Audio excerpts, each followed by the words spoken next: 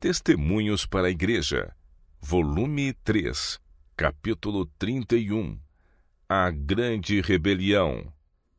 Coré, Datã e Abirão rebelaram-se contra Moisés e Arão e deste modo contra o Senhor. O Senhor tinha colocado responsabilidades especiais sobre Moisés e Arão, escolhendo-os para o sacerdócio e lhes conferindo a dignidade e a autoridade de dirigir a congregação de Israel. Moisés era afligido pela contínua rebelião dos hebreus. Como líder visível apontado por Deus, ele estivera ligado aos israelitas através de períodos de perigo e tinha suportado seu descontentamento, sua inveja e suas murmurações sem revidar e sem procurar ser liberado de sua difícil posição. Quando os hebreus foram trazidos a cenas de perigo, ou onde seu apetite era restringido, em vez de confiar no Senhor que tinha feito coisas maravilhosas por eles, murmuravam contra Moisés. O Filho de Deus, embora invisível à congregação, era o dirigente dos israelitas. Sua presença ia diante deles e dirigia todo o seu viajar, ao passo que Moisés, que era seu dirigente visível, recebia suas instruções do anjo, que era Cristo. Idolatria vil. Na ausência de Moisés, a congregação pediu que Arão lhes fizesse deuses que fossem adiante deles e os levassem de volta ao Egito. Isto era um insulto a seu líder, o Filho do Deus infinito. Apenas poucas semanas antes, eles tinham tremido de espanto e terror diante da montanha, ouvindo as palavras do Senhor: "Não terás outros deuses diante de mim."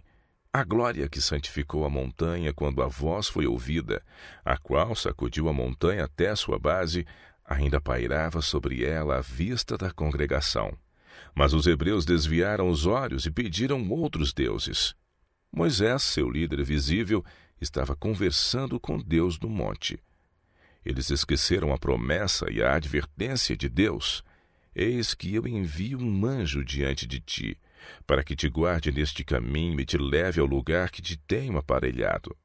Guarda-te diante dele e ouve a sua voz, e não provoques a ira, porque não perdoará a vossa rebelião, porque o meu nome está nele." Os hebreus foram cruelmente descrentes e vilmente ingratos em sua petição ímpia: "Faze-nos deuses que vão adiante de nós." Se Moisés estava ausente, a presença do Senhor permanecia. Não estavam abandonados. O maná continuava a cair e eram alimentados pela mão divina de manhã e à tarde. A coluna de nuvem de dia e de fogo à noite indicava a presença de Deus, que era um memorial vivo diante deles. A presença divina não era dependente da presença de Moisés. Mas, no próprio momento em que ele estava pleiteando com o Senhor a seu favor na montanha, eles estavam se precipitando em erros vergonhosos, em transgressões da lei que tão recentemente lhes fora dada em majestade. Aqui vemos a fraqueza de Arão. Tivesse ele ficado firme com verdadeira coragem moral e em ousadia reprovado os dirigentes nessa petição vergonhosa, suas palavras oportunas teriam evitado aquela terrível apostasia. Mas seu desejo de ser popular entre a congregação e seu receio de incorrer em seu desfavor o levaram a sacrificar covardemente a lealdade dos hebreus nesse momento decisivo. Levantou um altar, fez uma imagem de escultura e proclamou um dia no qual consagrar aquela imagem como objeto de adoração e anunciar diante de todo Israel: "Estes são teus deuses, que te tiraram da terra do Egito." Enquanto o topo do monte estava ainda iluminado com a glória de Deus, ele calmamente testemunha o divertimento e a dança diante daquela imagem insensível, e Moisés é enviado pelo Senhor para reprovar seu povo. Mas Moisés não consentiria em deixar a montanha até que suas súplicas a favor de Israel fossem ouvidas e seu pedido para que Deus os perdoasse fosse atendido. As tábuas da lei quebradas. Moisés desceu do monte com um registro precioso em suas mãos, um penhor de Deus ao homem sob a condição de obediência. Moisés era o homem mais manso sobre a terra, mas quando contemplou a apostasia de Israel, ficou irado e zeloso pela glória de Deus. Em sua indignação, lançou por terra o penhor precioso de Deus, que lhe era mais valioso do que a vida. Ele viu a lei quebrada pelos hebreus, e em seu zelo por Deus para destruir o ídolo que estavam adorando, ele sacrificou as tábuas de pedra. Arão estava a seu lado, calma e pacientemente suportando a censura severa de Moisés. Tudo isto podia ter sido evitado por uma palavra de Arão no tempo certo. Decisão verdadeira e nobre pelo direito, na hora de perigo para Israel, teria estabilizado a mente deles na direção correta. Condena Deus a Moisés? Não, a grande bondade de Deus perdoa a precipitação e zelo de Moisés, porque tudo foi inteiramente por causa de sua fidelidade e seu desapontamento e tristeza à vista da evidência da apostasia de Israel. O homem que poderia ter salvo os hebreus na hora do perigo está calmo. Ele não mostra indignação por causa dos pecados do povo, nem se condena e manifesta remorso ao sentir suas faltas, mas procura justificar sua conduta em vista de um pecado grave. Responsabiliza o povo por sua fraqueza em ceder à sua petição. Ele não estava disposto a suportar a murmuração de Israel e a ficar firme sob a pressão de seus clamores e desejos irracionais, como Moisés. Entrou no espírito e sentimentos do povo sem protesto, e então procurou responsabilizá-lo. A congregação de Israel considerava Arão um líder muito mais agradável do que Moisés. Não era tão inflexível. Pensavam que Moisés manifestava um espírito muito mau e simpatizavam-se com Arão, a quem Moisés censurara tão severamente. Mas Deus perdoou a imprudência de um zelo honesto em Moisés, ao passo que responsabilizou Arão por sua fraqueza pecaminosa e falta de integridade sob a pressão das circunstâncias.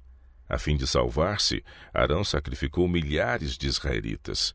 Os hebreus sentiram o castigo de Deus por esse ato de apostasia, mas em pouco tempo estavam de novo cheios de descontentamento e rebelião. O povo murmura. Quando os exércitos de Israel prosperavam, tomavam toda a glória para si, mas quando eram testados e provados por fome ou guerra, atribuíam todas as suas aflições a Moisés. O poder de Deus, que se tinha manifestado de modo notável em sua libertação do Egito e sido visto de tempos em tempos através de suas jornadas, devia tê-los inspirado com fé e lhes fechado a boca para sempre a qualquer expressão de ingratidão.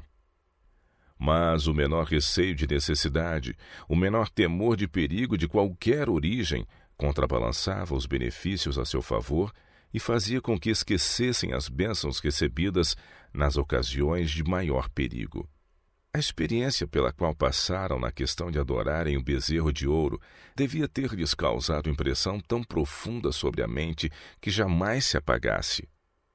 Mas, embora as marcas do desfavor de Deus fossem recentes em suas fileiras dizimadas e muitos os ausentes por causa de suas ofensas repetidas contra o anjo que os guiava, não levaram a sério essas lições, nem por obediência fiel redimiram seu fracasso passado, e de novo foram vencidos pelas tentações de Satanás. Os melhores esforços do homem mais manso sobre a terra não podiam pôr fim à sua insubordinação. O interesse desprendido de Moisés foi recompensado com inveja, suspeita e calúnia. Sua humilde vida de pastor fora muito mais tranquila e feliz do que sua posição presente como pastor dessa vasta congregação de espíritos turbulentos.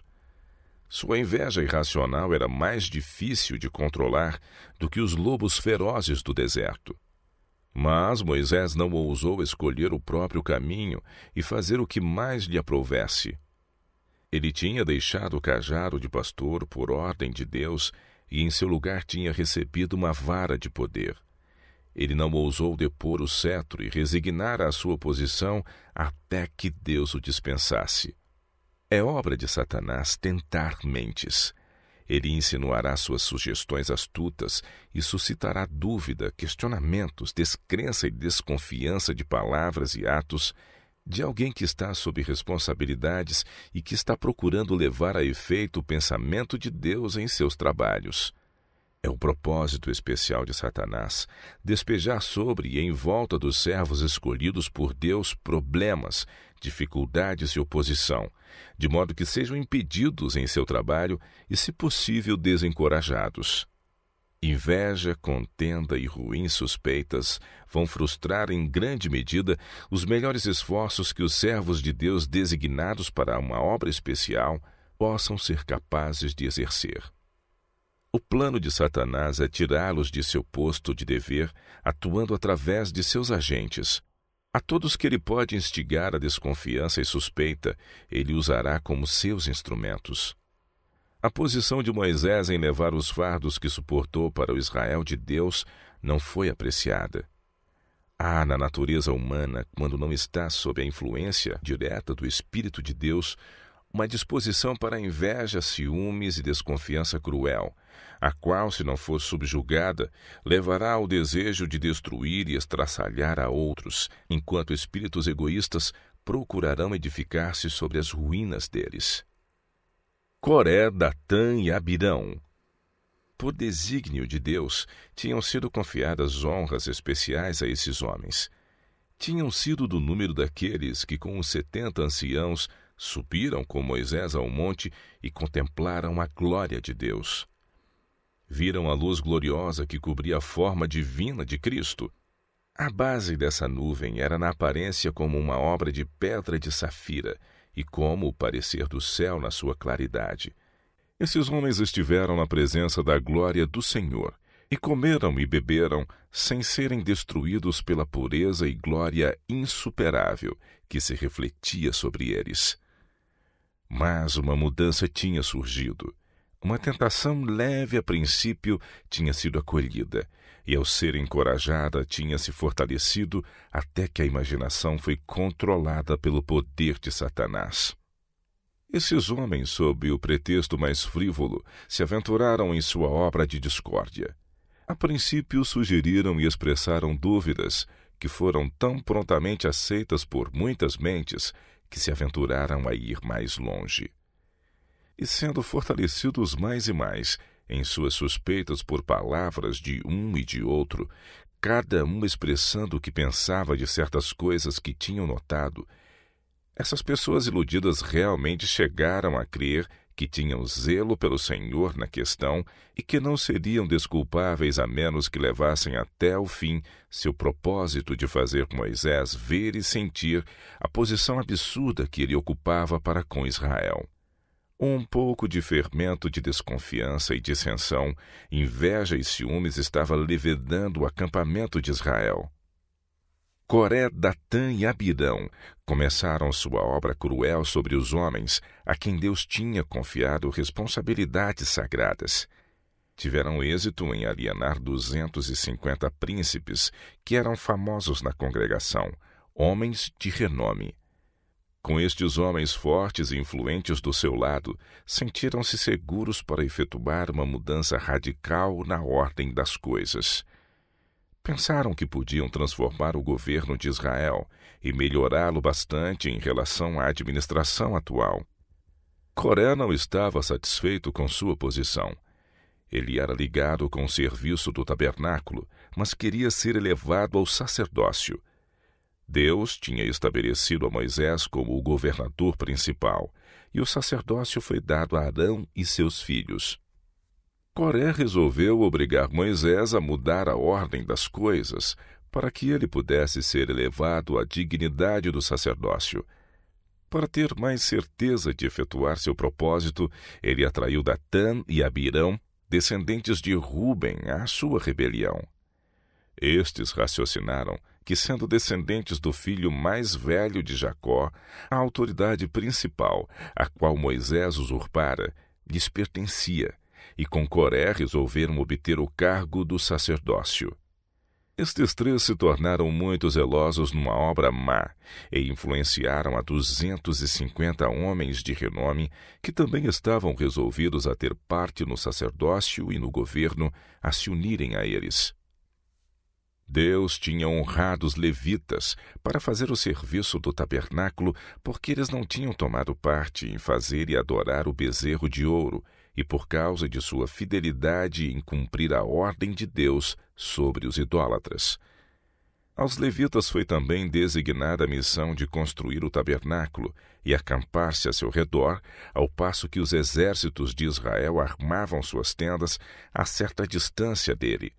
E quando jornadeavam, os levitas desmontavam o tabernáculo e o carregavam, bem como a arca e todos os artigos sagrados do mobiliário. Porque Deus tinha assim honrado os levitas, tornaram-se ainda mais ambiciosos de um cargo mais alto, para granjearem maior influência sobre a congregação.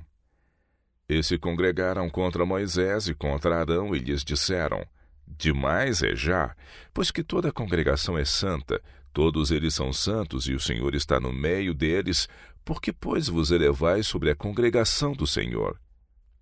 Lisonja e falsa compaixão. Não há nada que agradará mais ao povo do que ser louvado e lisonjeado quando está em trevas e no erro e merece reprovação. Coré ganhou a atenção do povo e depois sua simpatia retratando Moisés como líder despótico. Disse que ele era demasiado severo, demasiado exigente e ditatorial e que ele reprovava o povo como se fossem pecadores quando eram um povo santo, consagrado ao Senhor, e que o Senhor estava entre eles. Coré recapitulou os incidentes da experiência deles em suas viagens através do deserto, onde foram levados a lugares difíceis e onde muitos deles tinham morrido por causa de murmuração e desobediência.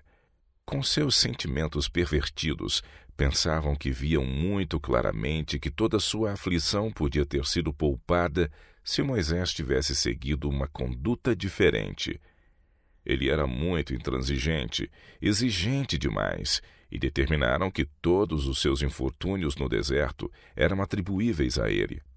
Coré, o líder, professava grande sabedoria em discernir a razão verdadeira de suas provas e aflições. Nessa obra de deslealdade, havia maior harmonia e união de opiniões e sentimentos entre esses elementos discordantes do que jamais se soubera haver existido.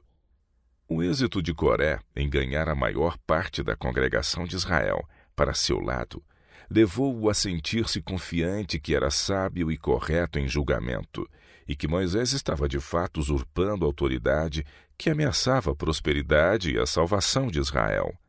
Ele pretendia que Deus lhe tinha feito compreender o assunto e colocara sobre ele a responsabilidade de mudar o governo de Israel antes que fosse tarde demais.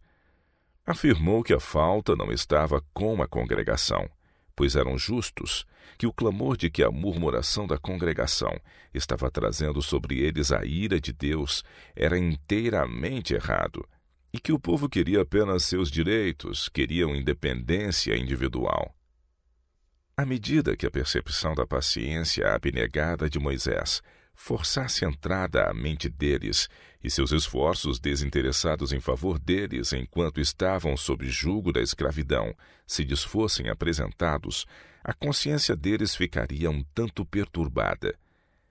Alguns não estavam inteiramente com Coré em sua opinião sobre Moisés e procuraram falar a seu favor. Coré, Datã e Abirão deviam dar alguma razão diante do povo, porque Moisés desde o começo tinha demonstrado tão grande interesse pela congregação de Israel. A mente egoísta deles, que tinha sido corrompida como instrumento de Satanás, sugeriu que afinal tinham achado a causa do aparente interesse de Moisés. Ele planejara mantê-los vagueando no deserto até que todos ou quase todos perecessem e ele entrasse na posse de seus bens. Coré, Datã e Abirão e os 250 príncipes que se tinham unido a eles, primeiro se tornaram ciumentos, depois invejosos e finalmente rebeldes. Tinham falado a respeito da posição de Moisés como governante do povo, até que imaginaram que era uma posição muito invejável, que qualquer um deles podia preencher tão bem como ele.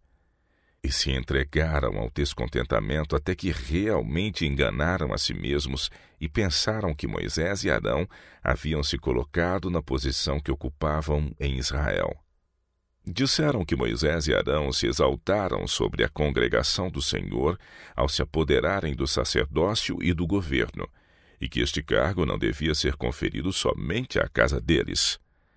Disseram que lhes bastava se estivessem no mesmo nível que seus irmãos, pois não eram mais santos do que o povo, o qual era igualmente favorecido com a presença e proteção especiais de Deus.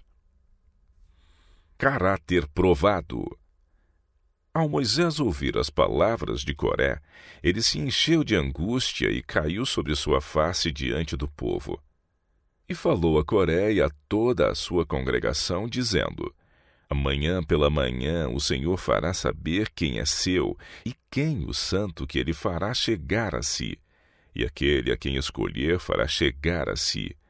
Fazei isto, tomai vós incensários, Coré e toda a sua congregação, e pondo fogo neles amanhã, sobre eles deitai incenso perante o Senhor.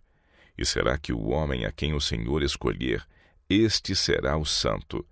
Baste-vos, filhos de Levi. Disse mais Moisés a Coré: Ouve agora, filhos de Levi, porventura, pouco para vós é que o Deus de Israel vos separou da congregação de Israel para vos fazer chegar a si, a administrar o ministério do tabernáculo do Senhor, e estar perante a congregação para ministrar-lhe, e te fez chegar a todos os teus irmãos, os filhos de Levi, contigo. Ainda também procurais o sacerdócio? Pelo que tu e toda a tua congregação congregados estáis contra o Senhor. E Arão, que é ele, que murmurais contra ele? Moisés lhes disse que Arão não assumira o cargo por conta própria, que Deus o tinha posto no cargo sagrado. Datã e Abirão disseram: Porventura, pouco é que nos fizeste subir de uma terra que mana leite e mel, para nos matares neste deserto, senão que também totalmente te assenhoreias de nós? Nem tampouco nos trouxeste a uma terra que mana leite e mel, nem nos deste campos e vinhas em herança, porventura arrancarás os olhos a estes homens? Não subiremos. Eles acusaram Moisés de ser a causa de não entrarem na terra prometida. Disseram que Deus não os tinha tratado assim, e que ele não dissera que haveriam de morrer no deserto, e que eles nunca creriam que ele tivesse falado assim. Fora Moisés quem dissera isso, não o Senhor, e tudo fora arranjado por Moisés para nunca levá-los à terra de Canaã. Falaram acerca dele os tirar de uma terra que manava leite e mel. Em sua rebelião cega esqueceram-se de seus sofrimentos no Egito e das pragas desoladoras que caíram sobre o país.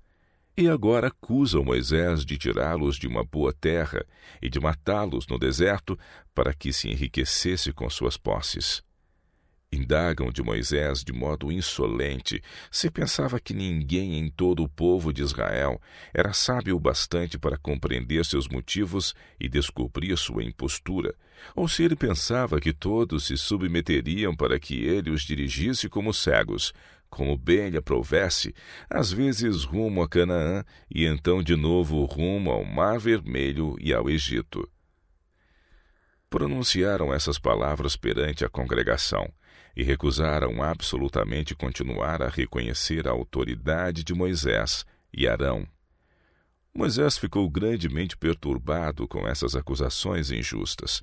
Apelou a Deus perante o povo, se ele alguma vez agira arbitrariamente, e implorou que ele fosse seu juiz. O povo em geral estava descontente e influenciado pelas difamações de Coré. Disse mais Moisés a Coré: Tu e toda a tua congregação, ponde-vos perante o Senhor, tu e eles e Arão, amanhã. E tomai cada um o seu incensário, e neles ponde incenso, e trazei cada um o seu incensário perante o Senhor, 250 incensários, também tu e Arão, cada qual o seu incensário. Tomaram, pois, cada qual o seu incensário, e neles puseram fogo, e neles deitaram incenso, e se puseram perante a porta da tenda da congregação com Moisés e Arão. Coré e seu grupo, que na sua confiança própria aspiravam ao sacerdócio, tomaram os incensários e se puseram à porta do tabernáculo com Moisés. Coré tinha alimentado sua inveja e rebelião até ter enganado a si mesmo, e ele realmente pensava que a congregação era um povo muito justo e que Moisés era um dirigente tirânico, continuamente insistindo sobre a necessidade da congregação ser santa, quando não havia necessidade disso, pois eram santos. Esses rebeldes tinham lisonjeado o povo a crer que eram justos e que todas as suas tribulações partiam de Moisés, seu dirigente, e que continuamente lhes lembrava os seus pecados. O povo pensava que se Coré pudesse dirigi-los e encorajá-los, insistindo sobre sua justiça, em vez de lembrar-lhes suas faltas, eles teriam uma viagem muito tranquila e próspera, e que ele os levaria sem dúvida não para trás e para diante no deserto, mas para a terra prometida. Disseram que fora Moisés quem lhes falara que não podiam entrar na terra e que o Senhor não o tinha dito. Os rebeldes perecem. Coré, em sua elevada confiança própria, reuniu toda a congregação de Israel contra Moisés e Arão à porta da tenda da congregação. Então a glória do Senhor apareceu a toda a congregação.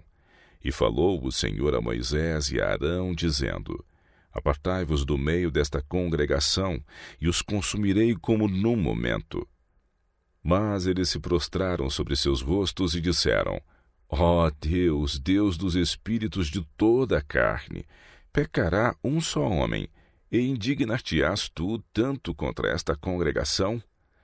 E falou o Senhor a Moisés, dizendo: Fala toda esta congregação, dizendo: Levantai-vos ao redor da habitação de Coré, Datã e Abirão.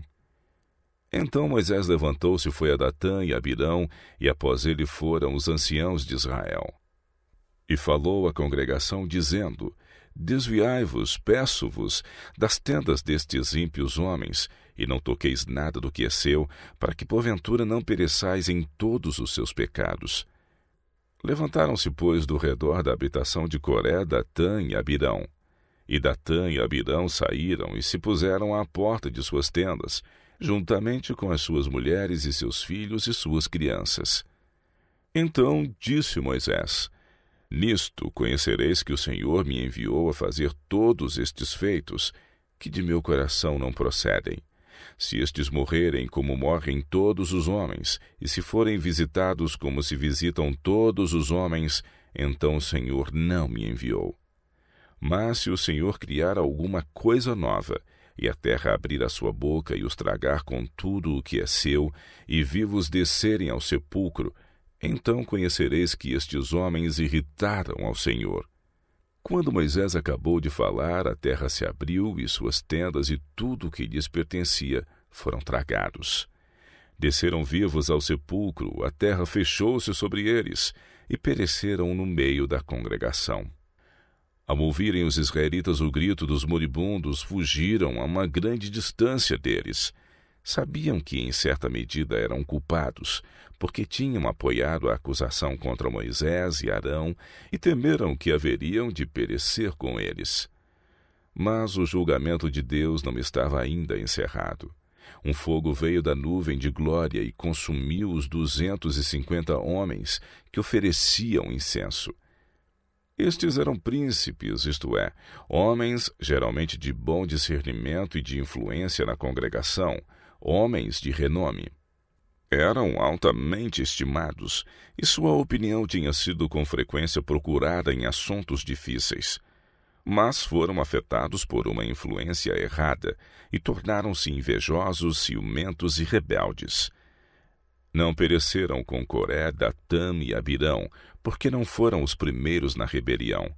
Foram os primeiros a ver o fim dos líderes na rebelião e a ter oportunidade de arrepender-se de seu crime. Mas não estavam conformados com a destruição daqueles ímpios, e a ira de Deus veio sobre eles e os destruiu também. E falou o Senhor a Moisés, dizendo: Dize a Eleazar, filho de Arão, o sacerdote, que tome os incensários do meio do incêndio e espalhe o fogo longe, porque santos são. Quanto aos incensários daqueles que pecaram contra a sua alma, deles se façam folhas estendidas para a cobertura do altar. Porquanto os trouxeram perante o Senhor, pelo que santos são e serão por sinal aos filhos de Israel. A rebelião não curada. Depois dessa exibição terrível do juízo de Deus, o povo voltou às suas tendas. Estavam aterrorizados, mas não humilhados. Tinham sido profundamente influenciados pelo espírito de rebelião e tinham sido lisonjeados por Coré e seu grupo a crer que eram um povo muito bom e que tinham sido maltratados e injuriados por Moisés. Sua mente estava tão inteiramente imbuída com o espírito daqueles que pereceram que lhes era difícil libertar-se de seu preconceito cego. Se admitissem que Coré e seu grupo eram todos ímpios e Moisés justo, então seriam obrigados a receber como palavra de Deus aquilo que não queriam crer, que certamente haveriam todos de morrer no deserto. Não estavam dispostos a submeter-se a isso e procuraram crer que tudo não passava de uma impostura, que Moisés os tinha enganado. Os homens que pereceram lhes tinham falado palavras agradáveis e tinham manifestado interesse especial e amor por eles, e imaginaram que Moisés fora ardiloso. Decidiram que não podiam estar em erro, que afinal aqueles homens que pereceram eram pessoas boas e que Moisés de algum modo tinha sido a causa de sua destruição. Satanás pode em grande medida enganar pessoas. Pode perverter-lhes o discernimento, e a visão e o ouvido. Assim foi no caso dos israelitas. Mas no dia seguinte, toda a congregação dos filhos de Israel murmurou contra Moisés e contra Arão, dizendo... Mas no dia seguinte, toda a congregação dos filhos de Israel murmurou contra Moisés e contra Arão, dizendo... Vós matastes o povo do Senhor. O povo estava desapontado com o resultado da questão, como foi a favor de Moisés e Arão. A apresentação de Coré e seu grupo, todos exercendo impiamente o ofício de sacerdotes com seus incensários, encheu o povo de admiração. Não viram que aqueles homens estavam oferecendo uma afronta atrevida à majestade divina. Quando foram destruídos, o povo ficou aterrorizado. Mas depois de pouco tempo todos vieram de modo tumultuoso a Moisés e Arão e os culparam do sangue daqueles que haviam perecido pela mão de Deus. E aconteceu que, ajuntando-se a congregação contra Moisés e Arão, e virando-se para a tenda da congregação, eis que a nuvem a cobriu e a glória do Senhor apareceu. Vieram, pois, Moisés e Arão perante a tenda da congregação. Então falou o Senhor a Moisés, dizendo... Levantai-vos do meio desta congregação, e a consumirei como num momento. Então se prostraram sobre o seu rosto. Não obstante a rebelião de Israel e seu tratamento cruel a ele, Moisés manifestou por eles o mesmo sentimento que antes, caindo sobre seu rosto diante do Senhor. Implorou-lhe que poupasse seu povo.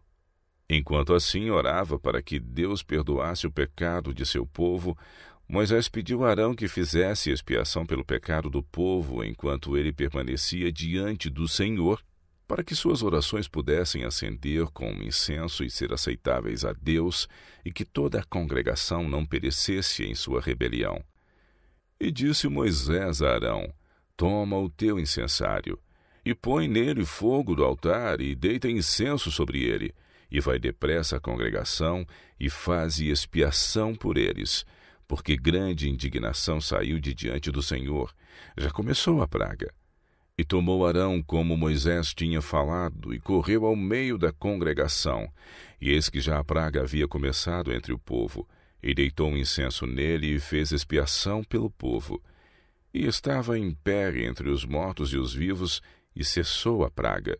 E os que morreram daquela praga foram 14.700, fora os que morreram por causa de Coré. E voltou Arão a Moisés à porta da tenda da congregação, e cessou a praga.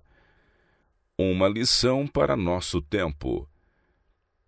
No caso de Coré, Datã e Abirão, temos uma lição de advertência para que não sigamos seu exemplo, e não tentemos a Cristo como alguns deles também tentaram e pereceram pelas serpentes.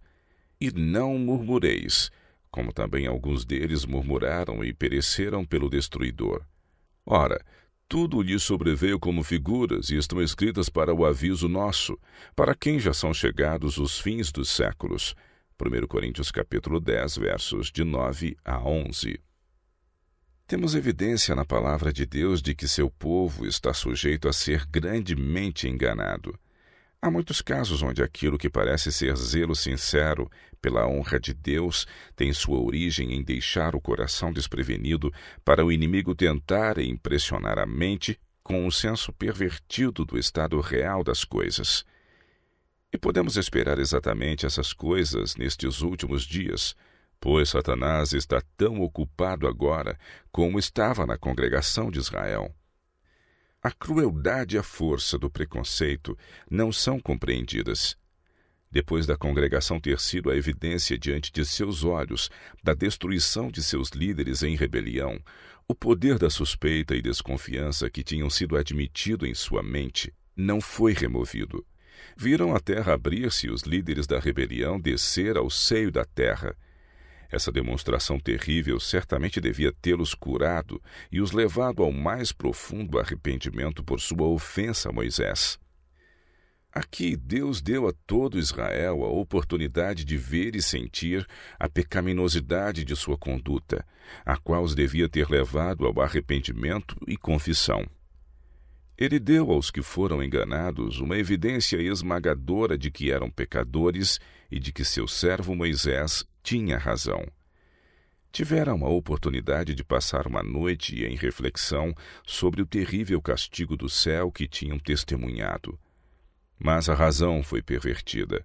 Coré tinha instigado a rebelião, e 250 príncipes se tinham ajuntado a ele para espalhar o descontentamento.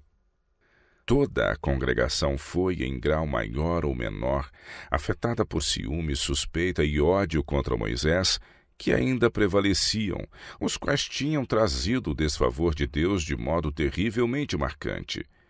Contudo, nosso Deus, cheio de graça, se mostra como um Deus de justiça e misericórdia. Ele fez distinção entre os instigadores, os líderes na rebelião e aqueles que tinham sido enganados ou levados por eles. Ele condoeu-se da ignorância e loucura daqueles que tinham sido enganados. Deus falou a Moisés que mandasse a congregação abandonar as tendas dos homens a quem tinham escolhido no lugar de Moisés. Os próprios homens cuja destruição eles tinham premeditado foram os instrumentos nas mãos de Deus para salvar-lhes a vida naquela ocasião. Disse Moisés: levantai-vos do redor da habitação de Coré. Eles também estavam em perigo alarmante de serem destruídos em seus pecados pela ira de Deus, pois eram participantes nos crimes dos homens a quem tinham dado sua simpatia e com quem se tinham associado. Se, enquanto Moisés estava expondo a prova perante a congregação de Israel, aqueles que iniciaram a rebelião tivessem se arrependido e buscado o perdão de Deus e de seu servo injuriado, então a vingança de Deus teria sido suspensa. Mas lá em suas tendas estavam ousadamente Coré, o instigador da rebelião, e seus simpatizantes, como que em desafio à ira de Deus, como se Deus nunca tivesse agido através de seu servo Moisés. Além de tudo, esses rebeldes agiam como se não tivessem sido recentemente honrados por Deus por terem sido levados com Moisés quase que diretamente à sua presença, contemplando sua glória insuperável. Esses homens viram Moisés descer da montanha depois de ter recebido as segundas tábuas de pedra, e enquanto sua face estava tão resplendente com a glória de Deus que o povo não podia se aproximar dele, mas fugiam dele. Ele os chamou, mas pareciam aterrorizados. Ele apresentou as tábuas de pedra e disse: Supliquei a seu favor e desviei a ira de Deus de vocês. Insisti que se Deus precisasse abandonar e destruir sua congregação, que meu nome fosse também apagado de seu livro. Eis que ele me respondeu, e estas tábuas de pedra que seguro em minhas mãos são o penhor que me foi dado de sua reconciliação com seu povo. O povo percebe que é a voz de Moisés, que, embora transformado e glorificado, ele ainda é Moisés. Dizem-lhe que não podem fitar seu rosto, porque a luz radiante em seu semblante lhes é demasiado dolorosa. Seu rosto é como o sol, não podem fitá-lo. Quando Moisés descobre a dificuldade, ele cobre o rosto com um véu. Ele não argumenta que a luz e a glória sobre o seu rosto são o reflexo da glória de Deus posta sobre ele, e que o povo deve suportá-la, mas cobre sua glória. A pecaminosidade do povo torna doloroso o contemplar-lhe a face glorificada. Assim será quando os santos de Deus forem glorificados, juntamente antes da segunda vinda de nosso Senhor. Os ímpios vão se retirar e esconder-se do espetáculo, porque a glória dos semblantes dos santos lhes será penosa. Mas toda essa glória sobre Moisés, toda a aparência divina vista sobre o servo humilde de Deus, é esquecida. Misericórdia menosprezada.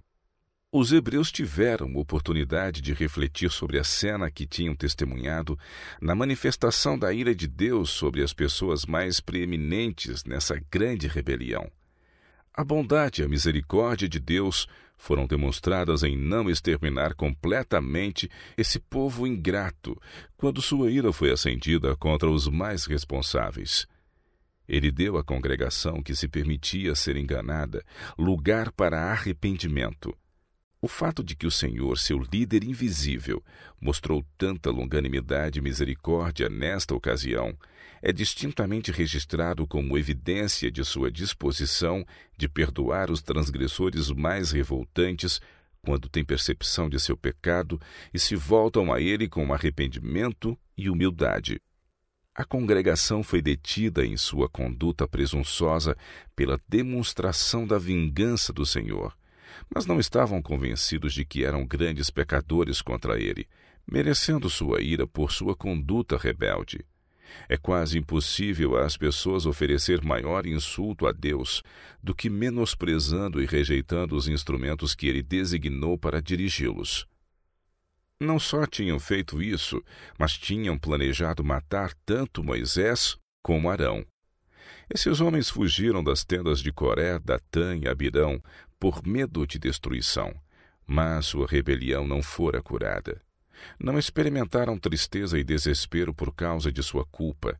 Não sentiram o efeito de uma consciência despertada e convicta por terem desprezado seus privilégios mais preciosos e terem pecado contra a luz e o conhecimento.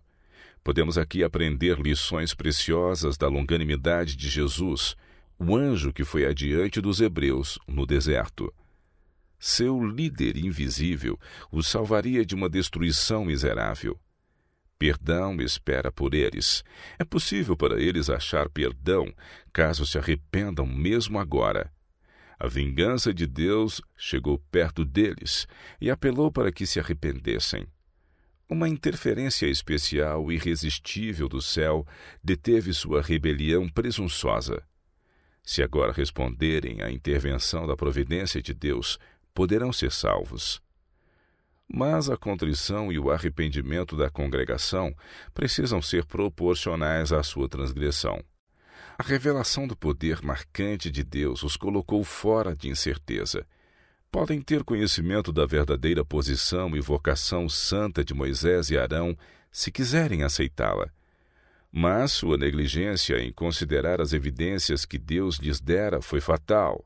Não reconheceram a importância de ação imediata de sua parte para buscar perdão de Deus para seus graves pecados. Aquela noite de provação para os hebreus não foi gasta em confissão e arrependimento de seus pecados, mas em imaginar algum modo de resistir às evidências que lhes mostraram serem os maiores pecadores. ainda entretinham seu ódio ciumento pelos homens que Deus designara e se fortaleceram em sua louca conduta de resistir à autoridade de Moisés e Arão. Satanás estava pronto para perverter o discernimento e levá-los de olhos vendados para a destruição. Seu pensamento tinha sido inteiramente envenenado com descontentamento e tinham encerrado a questão em sua mente de que Moisés e Arão eram homens ímpios e de que eram responsáveis pela morte de Coré, Datã e Abirão, pessoas que, segundo pensavam, teriam sido os salvadores dos hebreus, introduzindo uma melhor ordem de coisas, onde o louvor tomaria o lugar de reprovação e paz o lugar de ansiedade e conflito. No dia anterior, todo Israel tinha fugido alarmado com o grito dos pecadores condenados que desceram ao sepulcro, porque disseram: para que porventura também não nos trague a terra a nós. Mas no dia seguinte toda a congregação dos filhos de Israel murmurou contra Moisés e contra Arão, dizendo: vós matastes o povo do Senhor. Em sua indignação estavam prontos a usar de violência contra os homens designados por Deus, os quais criam eles tinham cometido grande erro, matando aqueles que eram bons e santos. Mas a presença do Senhor se manifesta em sua glória sobre o tabernáculo, e o Israel rebelde é detido em sua conduta louca e presunçosa. Do meio de sua glória terrível, a voz de Deus fala agora a Moisés e Arão com as mesmas palavras com as quais no dia anterior tinham sido ordenados a dirigir-se à congregação de Israel: levantai-vos do meio desta congregação, e a consumirei como num momento. Aqui encontramos uma administração notável da cegueira que envolverá a mente humana, que se desvia da luz e da evidência. Aqui vemos a força de uma rebelião deliberada e quão difícil é subjugá-la. Certamente os hebreus tinham tido a evidência mais convincente na destruição dos homens que os tinham enganado, mas eles ainda se mostravam ousados e desafiantes, e acusavam Moisés e Arão de matar homens bons e santos. Porque a rebelião é como o pecado de feitiçaria e o porfiar é como iniquidade e idolatria. Moisés não sentiu a culpa do pecado e não se afastou depressa à palavra do Senhor e não deixou a congregação perecer como os hebreus tinham fugido das tendas de Coré, Datã e Abirão no dia anterior. Moisés demorou-se porque não podia consentir em abandonar toda aquela congregação à morte, embora soubessem que mereciam a vingança de Deus por sua rebelião persistente. Prostrou-se diante do Senhor porque o povo não sentia a necessidade de humilhar-se, serviu-lhes de mediador porque não sentiam a necessidade de interceder em seu próprio favor. Moisés aqui tipifica a Cristo. Nesse momento crítico, Moisés manifestou o interesse do verdadeiro pastor pelo rebanho a seu cuidado. Suplicou que a ira de um Deus ofendido não destruísse inteiramente o povo de sua escolha. Por sua intercessão, ele deteve o braço da vingança, de modo que o Israel rebelde e desobediente não fosse inteiramente consumido. Indicou a Arão que conduta adotar naquela crise terrível, quando a ira de Deus se manifestara e a praga tinha começado. Arão se levantou com seu incensário, agitando-o diante do Senhor, enquanto as intercessões de Moisés ascendiam como a fumaça do incenso.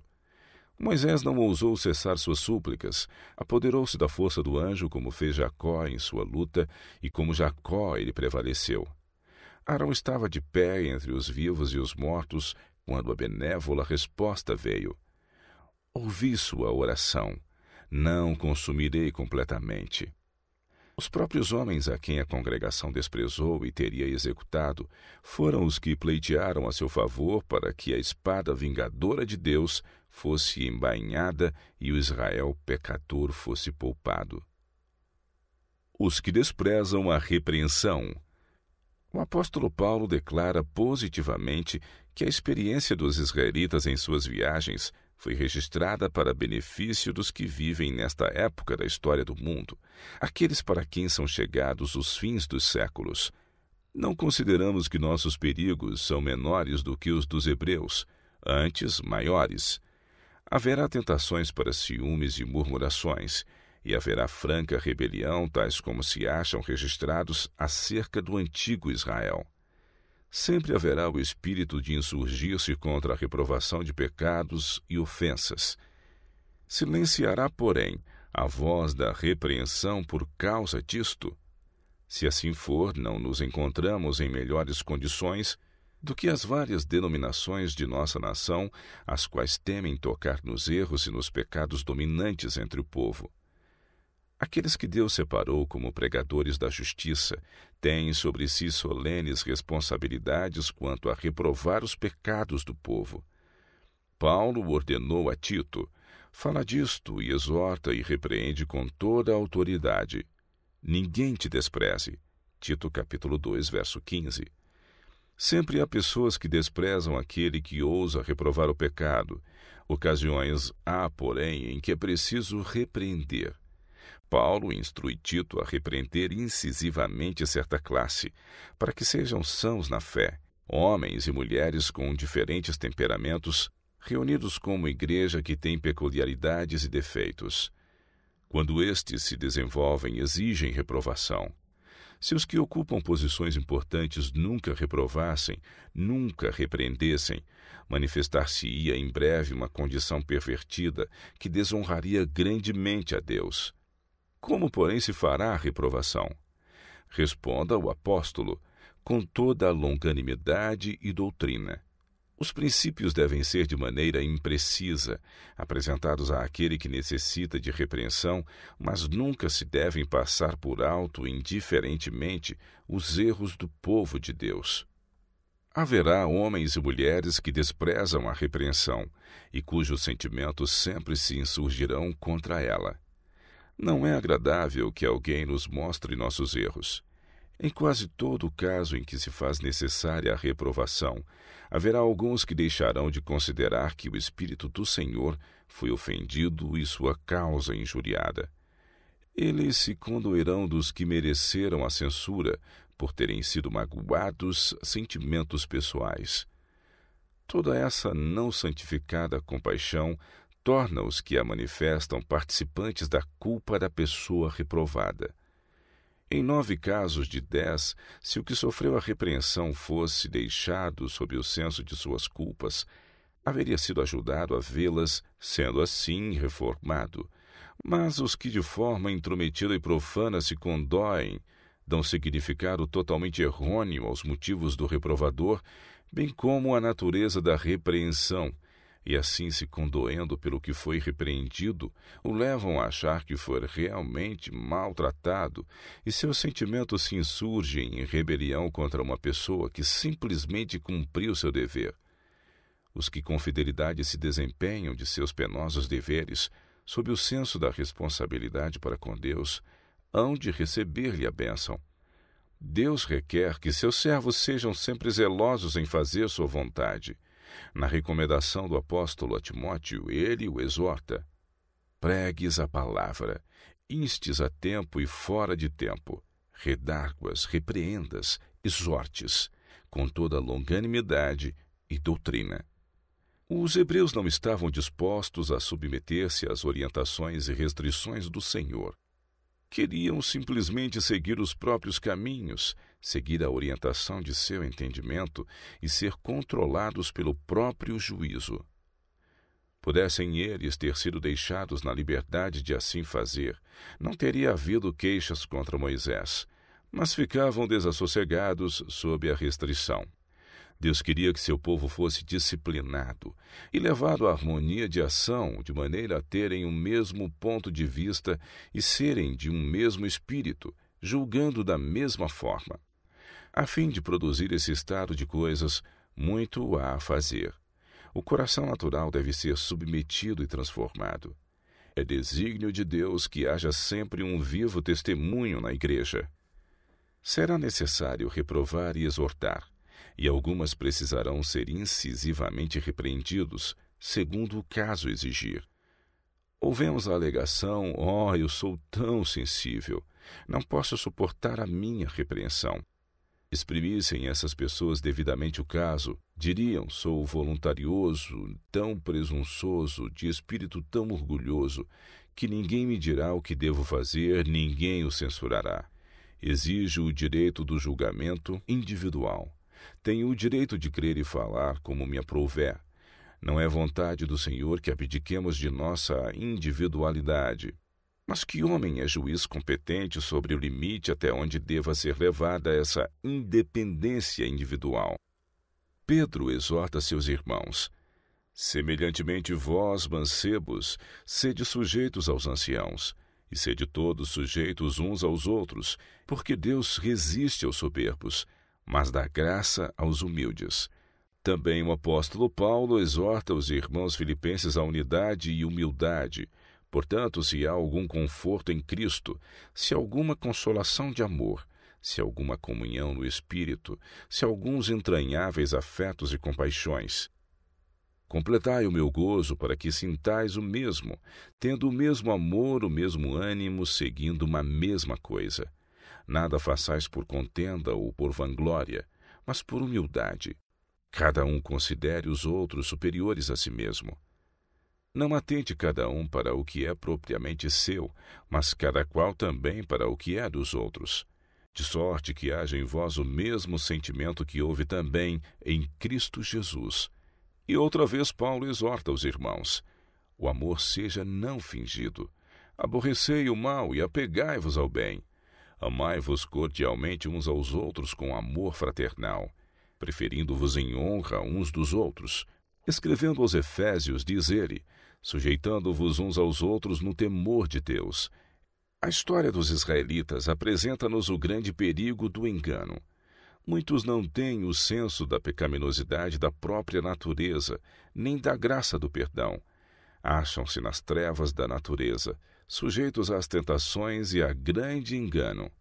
Têm, no entanto, grande satisfação em sua vida, quando a conduta que seguem é aborrecível ao Senhor. Esta classe estará sempre em guerra com a orientação do Espírito do Senhor, especialmente com a repreensão. Não querem ser perturbados, sentem acidentalmente temores egoístas e bons propósitos, e por vezes pensamentos e convicções ansiosos, mas não têm profundidade de experiência, porque não se acham firmados na rocha eterna. Esta classe nunca vê a necessidade do testemunho positivo. O pecado não lhes parece tão excessivamente pecaminoso, pela própria razão de não estarem andando na luz como Cristo na luz está.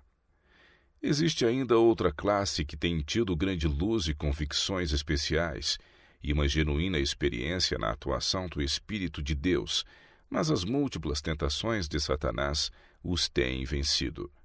Não apreciam a luz que Deus lhes tem dado, não dão ouvidos às advertências e reprovações do Espírito de Deus. Acham-se sob condenação. Esses estarão sempre em desarmonia com o testemunho direto, porque o mesmo os condena. É desígnio de Deus que seu povo seja um, que tenham a mesma visão, o mesmo espírito e o mesmo parecer. Isto não se pode realizar sem que haja na Igreja um testemunho claro, definido e vivo. A oração de Cristo foi para que seus discípulos fossem um, assim como ele era um com o Pai. E não rogo somente por estes, mas também por aqueles que pela sua palavra hão de crer em mim, para que todos sejam um, como tu, ó Pai, o és em mim e eu em ti, que também eles sejam um em nós, para que o mundo creia que tu me enviaste. E eu dei-lhes a glória que a mim me deste, para que sejam um, como nós somos um. Eu neles e tu em mim, para que eles sejam perfeitos em unidade, para que o mundo conheça que tu me enviaste a mim, e que os tens amado a eles como me tens amado a mim. João capítulo 17, verso 23.